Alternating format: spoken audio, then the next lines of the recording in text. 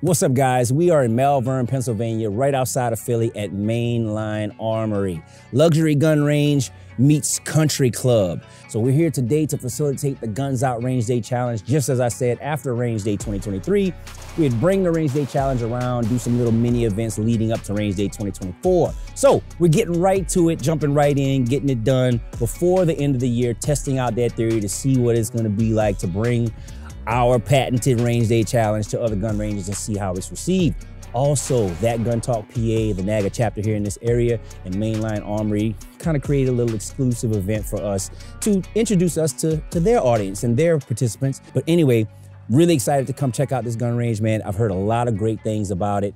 And listen, we're gonna have fun today. I brought some staccatos for everybody to shoot. There's a couple of other experiences. I think they have like full autos and a little steel shoot going on. So it's gonna be great, man. Guns Out is here representing, bringing a little bit of Guns Out flavor to, the PA area and see how it goes. So let's go. Greg. What's up, man? What's up, man? How are you? Come on, man. You all look more excited to see me than that, man. It's like, hey. Hey, how are you? What's going on, man? What's up, man? Welcome. Doug, finally got out this way, it. man. Finally came. Dude, this facility is massive. Thank you. I mean, I'm 30,000 impressed square already. feet. Already impressed from the exterior. Wait till you get to the end of the tour. The best part's yet to come. That's what's up, man. I'm ready. Let's dive right in. Hey, let's start. I always like to start here with the dog tag chandelier. So This is 5,261 names of fallen soldier, sailor, airmen, Marines killed during Iraq and Afghanistan. Wow. The black tag symbolized the lone black tag symbolized everybody who died from a condition of the war, like from the burn pits. The green tag is the National Mental Health Awareness color, so that's everybody who took their life because of the war. Wow. My wife and I are both combat vets from Iraq, so we want to not only instill a lot of history into here because of the area we're in, right, but also a lot of memorials for our fallen law enforcement and military. That's awesome, man. Yeah. So how did you get the dog tags? So I actually got them custom made from a dog tag manufacturer. They're all individually named with the person's name, the date they were killed, where they were killed, and their rank. So, so that's my question. How did you get that information? DOD. It's all DOD on a website. Unbelievable. I love this. Honestly, I've never seen this. This is beautiful. Yeah, and it's over our waiting area, so people can look up up into the cloud and see, all the fallen. That is a true tribute, man. Congratulations Thank you. for doing something like that. So over here we got just apparel. One thing I always was big with is, Glock, Smith, all them. They're not paying me to sell their stuff, Man, so you have your own brand. I'm gonna sell my own brand. Absolutely. My wife's a marketing guru, works for a big pharmaceutical company. Right. So she did the branding, all of our colors, everything. And the big thing with us is we really cater to women here. So you'll notice that we don't just have like Gildan shirts that become like sandpaper after a wash. We actually have like nice feeling materials, women fitted clothes. A lot of the people who come here, they're new gun owners. And it's like the experienced gun owner, the experienced shooter, someone who comes to range all the time, they're gonna shoot anywhere. Yeah. But there's some there's hesitation when you come to a range and it's like dark, dingy. Like we want it to be big, bright, clean. We have a ton of women. We have women's training that gets filled up regularly, like waiting list. Oh yeah. There's a ton of women. What's the largest growing demographic? And I mean, so this is brilliant to cater to that growing demographic because we want them to feel comfortable. The big thing about, with all these have been tested or approved by my wife.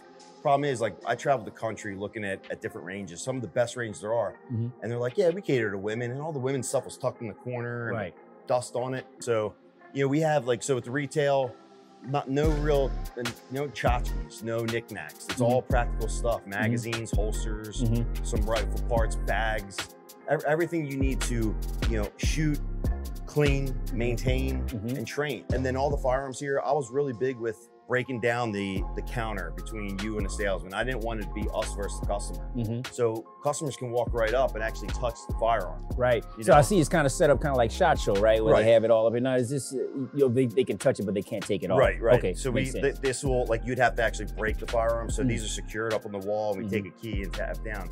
But now we're going into Heroes Hall. Okay. Heroes Hall is, we call that because we dedicated 2 of the classrooms to 2 important people.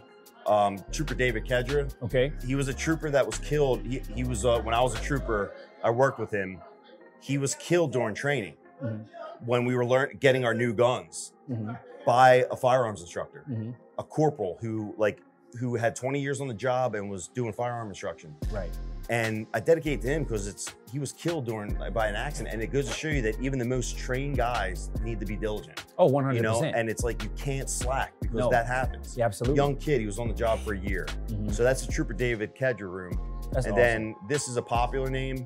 I actually went to college with his sister, Travis Mannion. It's Travis Mannion Foundation. It's a huge charity that does a lot of work with youth leadership. And it's all across the country. Travis was a mainline kid. He was a Marine, went on a second tour. He volunteered for a second tour. And on his second tour, he said, his dad was like, "Why'd you volunteer?" And like, he's like, "Dad, if not me, then who?" So that's their motto, if not me, then who. Yeah.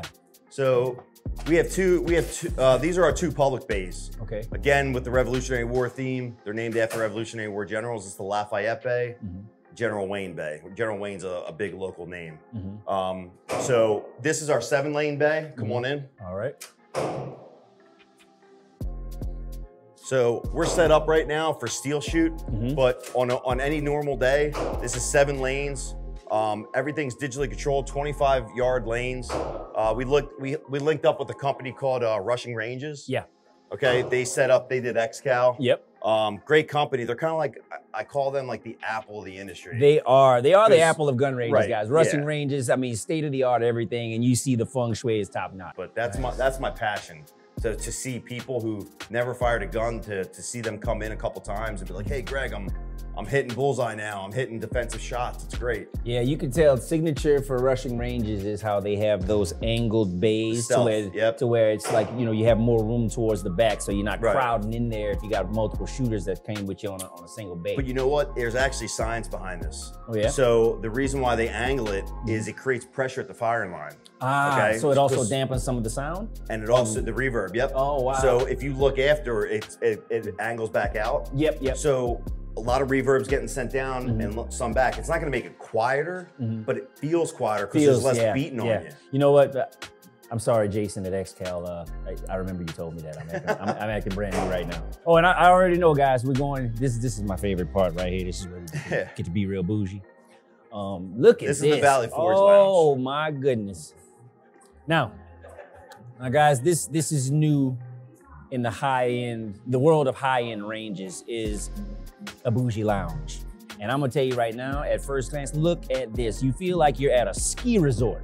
We're going for like ski resort, Valley Forge throwback. So this is essentially, the idea behind this is Valley Forge is where the Continental Army came to relax, recoup before they went off to fight again. So you'll see the blue coat with the tricorn hat, the muskets over there, kind of like the soldiers came to relax. And, you know, it's just a relaxing environment, you know, fireplace going, comfy seats. And then we have the walk-in humidor stocked with some pretty good brands that become highly recommended. But the whole thing is you can hang out here, smoke a cigar, you put the smoke eaters on, and even if you don't smoke, you won't be bothered by the smoke. Oh wow, so that's what that is, smoke eater? So these 3 are smoke eaters, and it just cleans the air. That's awesome. So it gets sucked right up. You could be over there, not bothered by the smoke, and you just get to hang out and relax. Yeah, man. Sip on a bourbon after you shoot, of course. Well, I look forward to that after our event today. Absolutely. That's awesome, man. Well, man, let's have a seat. Let's knock some questions out real quick, if you don't mind.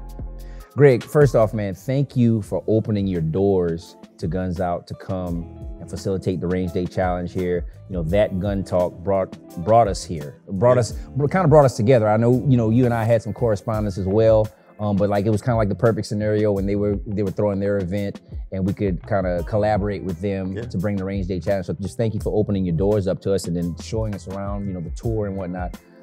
So when I came in, based on the website, it said that you guys were established in 2020. So when did you guys open your doors? We actually opened our doors. We had a soft opening in January, and we had a grand opening in April. Okay, of this year? Of this year. Okay. Yeah, 2023.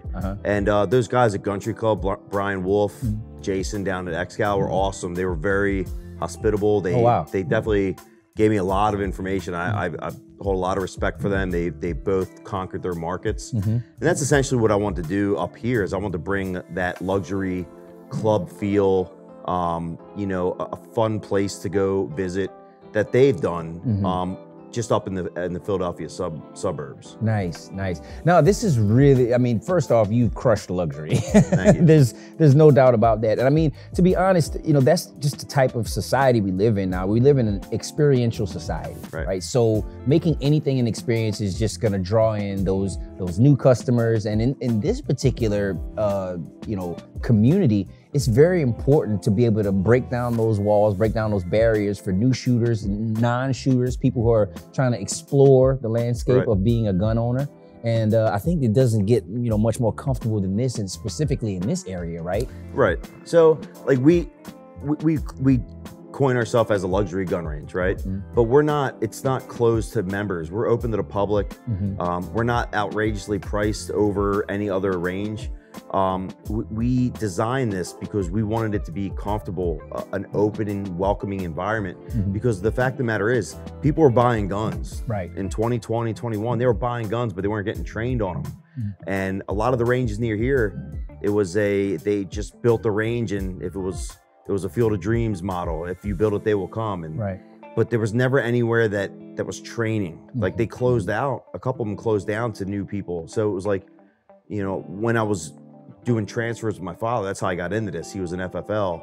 I would ask people, where are you gonna get trained? And they would be like, oh, well, I'm gonna go watch a YouTube video, a couple of YouTube videos, and go on the range. You know, when we opened this, it was, at the heart of this was training responsible gun owners, you know, having people trained to, you know, protect their family responsibly. Because, you know, if you don't know what you're doing with a gun, you could have all the best intentions in the world, you're still gonna injure somebody. 100%. So like we offer a lot, like at our mainline Army Training Academy, we always have classes, and it's from, what's the law?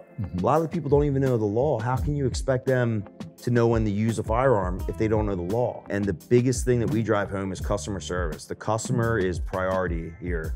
Not only, you know, their experience, but their safety. So we instill a lot of safety measures that a lot of other ranges don't. So that's what really drove us to build this. Yes, it's beautiful. People want to come and relax. It's very, you know, accommodating, but it was to make people feel comfortable to join the community of gun owners. But Greg, this has been an absolute pleasure, man. I can't wait to, you know, get in here and run this challenge for, you know, all of Gun Talk and NAGA that's out there right now. We're gonna go talk to them shortly, but I just really appreciate it again, man. All the hospitality, man. Nah, you're always welcome. This won't be our last visit without question. You're always welcome here, man.